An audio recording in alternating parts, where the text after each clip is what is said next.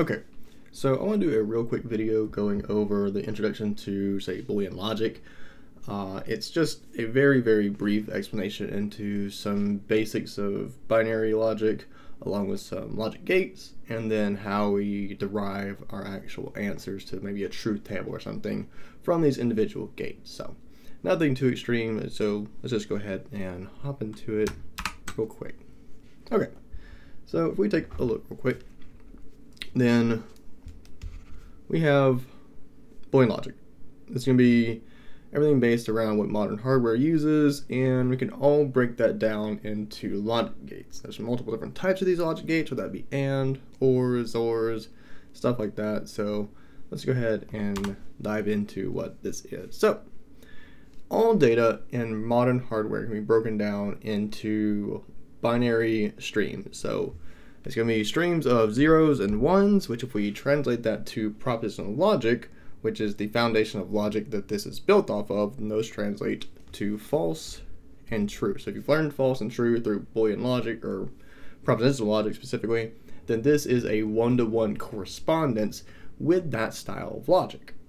So if you've learned stuff like conjunction, disjunction, set theory, stuff like that, this is a one-to-one correspondence, and that's how we have modern hardware work the way it does. We already had this system in place long before computers ever existed, so that's why we have it in such a easy to use format. Now, what we have instead of conjunction, disjunction are things like ands and ors.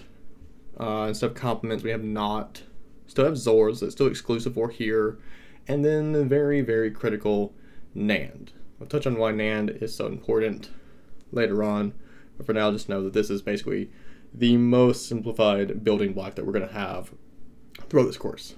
Now, truth tables, you've probably seen these before. If you haven't, then essentially it is taking some operation, some expression, and trying to derive all the possible values that you can get out of it. So in this case, maybe we have a simple AND gate. We're doing X ANDed with Y. We know that we have two possible inputs. We have X and Y. So here's our two columns for the inputs. We have the X column, the Y column. We have the two cases where X is going to be 1, which alternates 1 and 0 when Y is, and then if X is 0, still 1 and 0 for Y. So this will accommodate all possible inputs. And if you want to know how many rows we're going to have, then it's going to be 2 to the number of unique inputs. So in this case, we have X and Y. This is going to be 2 to the 2. So 4 different rows for 2 columns, and then our final actual expression column. So if we do X AND with Y, we get 1, 1 and 0, 0, and then another 0. So this accommodates every possible input and output that we can get for this basic expression. Now, each of these logic gates we're going to go over are going to have unique truth tables, and these are all as basic as we can get. So I'm not going to go anything too complicated like nesting them and whatnot. That'll be for a different video, but let's go ahead and take a look at our basic logic gates. So here we have a humble AND gate, which we just kind of went over, but the way that it works is it expects all the inputs to be true. It works very similar to standard algebraic multiplication. So in this case, the only time that our output will be a 1 is if both of our inputs are 1, if they're both true. So 1 ANDed with 1 is 1.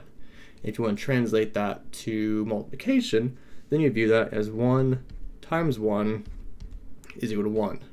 And if we translate that to multiplication, all these other ones, then anything multiplied by a 0 will be 0. So that's probably the easiest way to rationalize how AND works, is just kind of convert it to multiplication or look at if any input is false. I always do it as basic Boolean multiplication just because it makes the most sense to me. Now, moving on, we move to OR. Also, one thing to note, this AND gate, the shape of this with the flat edge with kind of a semi or half circle edge over here will be consistent. Anytime you see this shape, you will know that this is an AND gate. Same thing with how this kind of crescent edge here, along with more of this triangular but still rounded edge over here, is going to be an OR gate. So these shapes are consistent. If you see them in a schematic without the name, you should be able to tell what they are just based on the shape. Now, for OR, this expect at least one input to be true. You can view it more similar to multiplication with a small exception. So, if we do 0 plus 0, we get 0. That's the only time this will be 0, because there's no input true. 0 plus 1 is 1. 1 plus 0 is 1. And we have 1 plus 1. So in this case, since we need at least one input to be true, this has both inputs to be true. So we don't have anything like a 2 here. So we just kind of control it as a 1.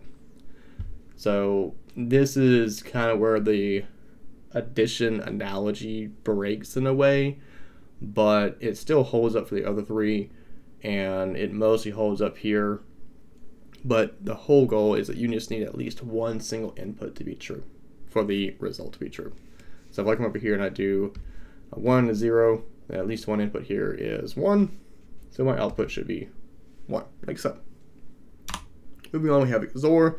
This does not have as simple of a mathematical analogy, but what it expects is that the inputs differ from each other. So the inputs to this gate must be exclusive to each other, and that is why XOR is also known as exclusive OR. So if we take a look at it, when we have them be the same, so 1 XOR 1 and 0 XOR 0, the output is going to be 0. However, when we have 1 XOR 0 or 0 XOR 1, they differ from each other, so our outputs are going to be 1 or true. So if we take a look here, we have 0 XORed with 1, they differ from each other, so my output will be 1. Conversely, if I do 0 XORed with 0, since they are the same, I get 0. So these are three very basic binary operations, or binary logic gates. So they take two inputs, give you one output. Now moving on, we have a unary gate here, which is going NOT, and you may have seen this as complement, and essentially it's kind of like a bit flip. So whatever you pass in, you get the opposite of it out. So if we pass in a 1, we get a 0.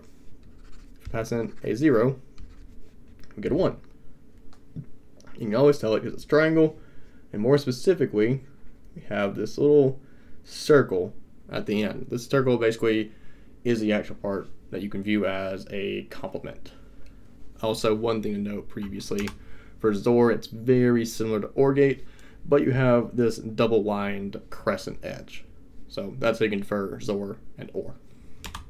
Now, moving back to this circle at the end, which is kind of like a complement, we move on to the negated binary gates. So that's between NAND, NOR, and XNOR.